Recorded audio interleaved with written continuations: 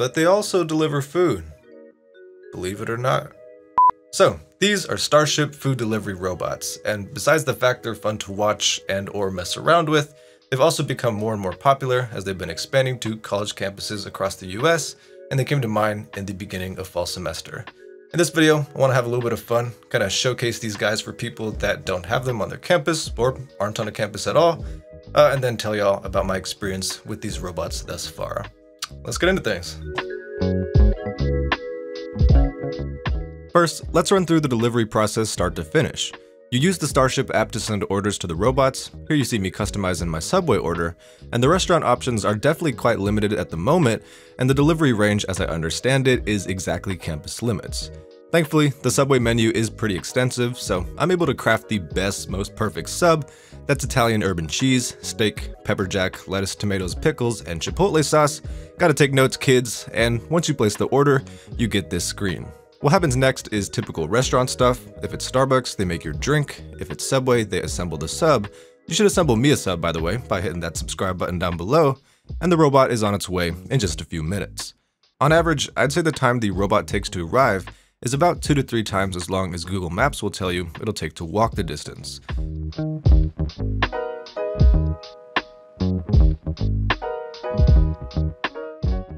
But once the robot arrives, it's as simple as meeting it outside, unlocking the food bay from the app, and collecting the food.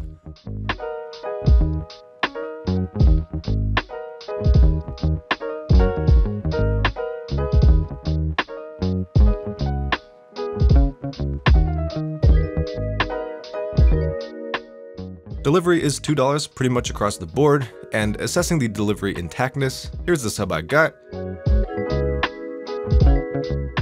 and a Starbucks drink I got from another time.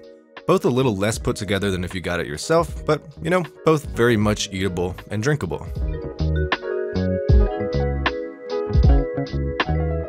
So now that we know what the experience is like, let me talk about how convenient it is to use, if it's worth it, and as a tech nerd, if I think it'll persist into the future.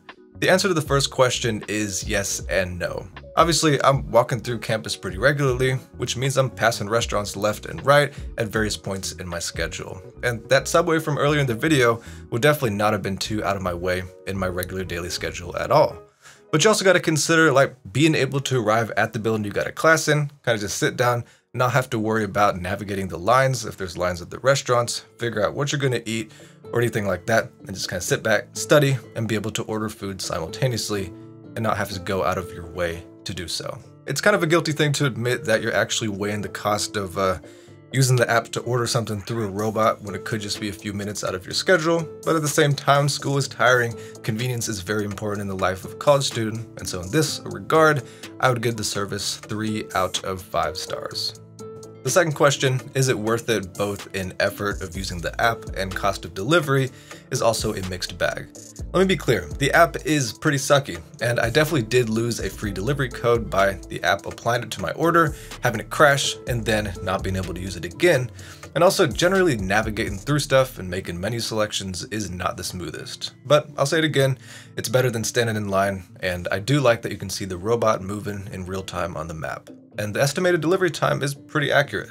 The main kicker for me is the $2 delivery price, and I know it doesn't sound like much compared to traditional delivery, but you also got to understand it's not like traditional delivery, that the distances are short, you're not going to be ordering much food at all, and probably not going to be splitting it among people like you could with traditional delivery, and making the price make more sense. And so it definitely does feel like, for me, it's not something that's going to be able to be feasibly used pretty regularly, just because $2, one meal every day for 5 days of the school week, that's going to be $10, which would get me 1.5 subs that I could have had throughout that week if I just used my own 2 feet to go and get the food.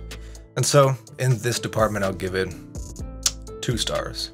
Lastly but not leastly, I'm going to go ahead and give Starship robots 4 out of 5 stars in the concept category, because I definitely do think that automated things, including food delivery robots, will take a bigger role in our lives going into the future. These guys definitely get a lot right as they go pretty fast, up to 6 kilometers or 3.7 miles an hour.